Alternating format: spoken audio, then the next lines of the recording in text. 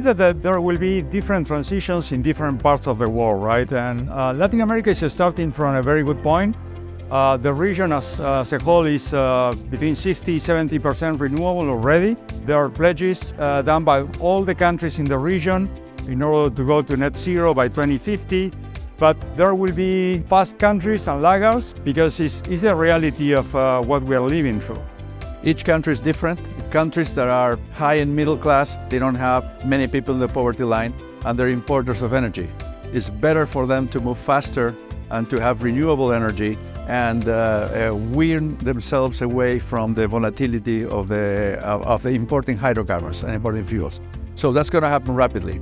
Other countries that have big resources that they want to monetize or big swatches of people under the poverty line are going to take longer to get there. But during the pandemic, a lot of people stepped back and said, well, how are we living? What are we using for our resources? So that highlighted, we've seen carbon credits as an example of a market that exploded over the last 2 years, really coming out of the pandemic.